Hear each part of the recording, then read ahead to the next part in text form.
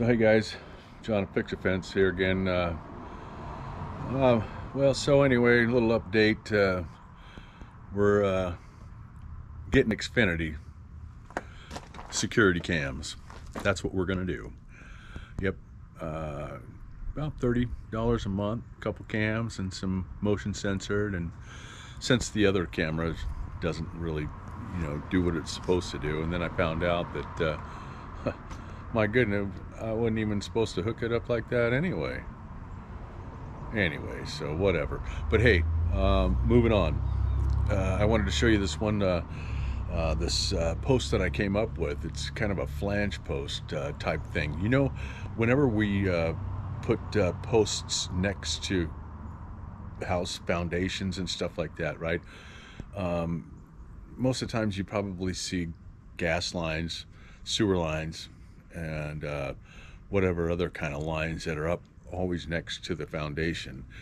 And I don't know, maybe one of the other videos I showed you the puppy saver, and that was a long time ago. But here's something else I came up with, a pretty cool little idea, since I got a welder, and pretty cool welder at that. We come up with this idea here. It's a 3-foot high fence, okay?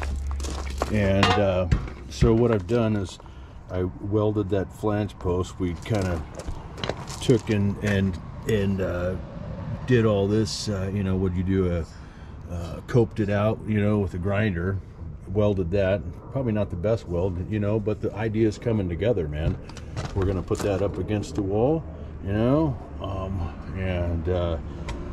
we got enough room for a brace band down here and a tension band, and that'll go up against the foundation.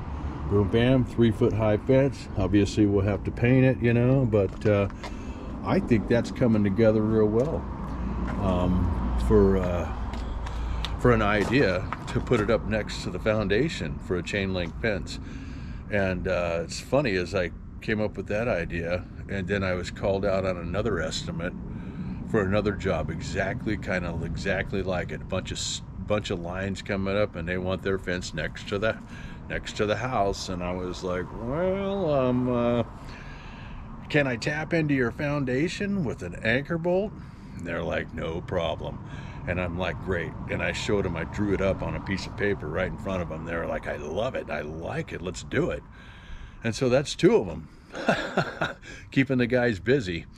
But anyway, hey, John at Fix a Fence, just coming to you to show you, the idea I come up with to, rectify putting a post up next to a house to eliminate having to dig for, and possibly breaking a gas line. My goodness, that's like $500 if you don't call for locate.